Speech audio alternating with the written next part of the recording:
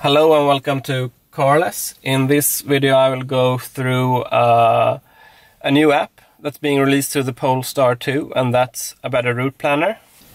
So I've just downloaded it, so let's go through and open it up. So if you use a better route planner before, you will find it quite familiar. It looks like just in the app or on the web. What's interesting is that you actually get some stats from the car itself. So down here you can see the current state of charge. Let's try to click that, and we can see that it's connected to live data. It's the state of charge. It actually knows where we are, of course. So when you download it, you have to accept some permissions, and that's location data and access to data from the car. What's interesting here is that it actually says calibrated reference consumption. So I don't know if that is the reference consumption of my particular car, or if it's the general being used by a better route planner. You can also see that it's picked up the outside temperature from the car, I guess. And one thing that I also saw while I was charging is that you will get the charging rate in kilowatt. So you know, in the instrument cluster on the Polestar 2 you can only see it as kilometers per hour. A better route planner has actually implemented so you can see the kilowatt charging speed, and that's great. You can actually see it in the app also, so it pulls the data from the car. But as I've read online, as soon as the car shuts down, that link will be broken. So hoping that there will be some kind of feature in the future where it keeps the car from going to sleep while charging, because a better route planner has sort of notifications for, okay, so the car has finished charging now, and so on. So this will be a very useful app when you go on trips.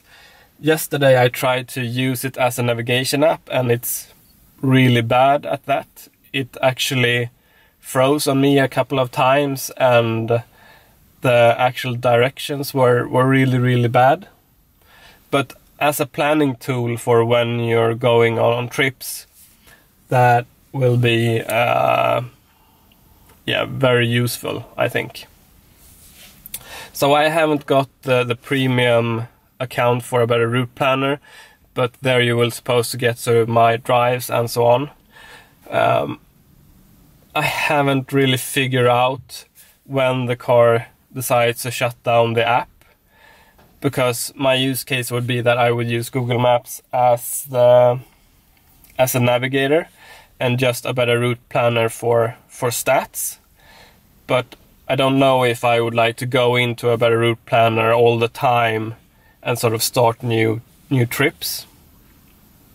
So I hope that can be sorted out, maybe connected to the sort of automated trip meter or something like that. Okay, so I will go through some of the settings as well. So let's click here and go into settings.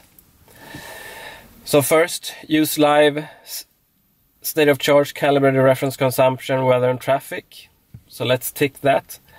As you can see, these sort of slides are really small, and at first I didn't know you could actually press them, but you can. It will use your current departure state of charge for when you do the trip. It will use the reference consumption. Here you can, of course, go through your sort of regular A Better Route Planner settings for destination, state of charge, charges, state of charge, and so on.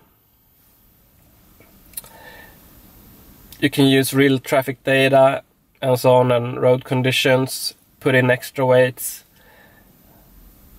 etc, etc. What I found interesting is that the reference consumption is very low, and I think this is from the web page as well. It's much higher in real life. So far, a great addition. There are some bugs, and it does sort of lose connection and everything like that, but it will be very interesting to see how this app evolves. And I mean, it is one of the most used apps for new EV owners, and essential when you're going on a long trip. Okay, so that was everything from me. Hope you enjoy the video, and see you next time. Bye.